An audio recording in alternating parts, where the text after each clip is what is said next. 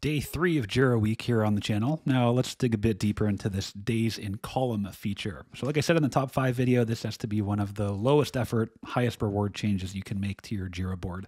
You do need to have board admin rights though, but that's different from system admin rights, so it should be a little bit easier to convince your IT person or department to hand over the keys.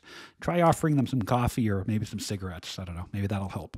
Anyway, once you have access, just head over to board settings, then you're going to go to card layout, and you're just going to turn on this days in column feature.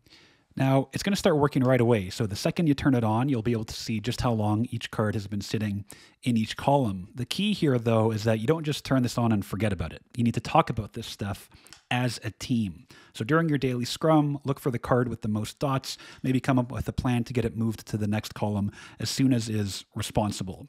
Days in column is free, so try it today. And you can like and subscribe for more Jira, Scrum, and Kanban content.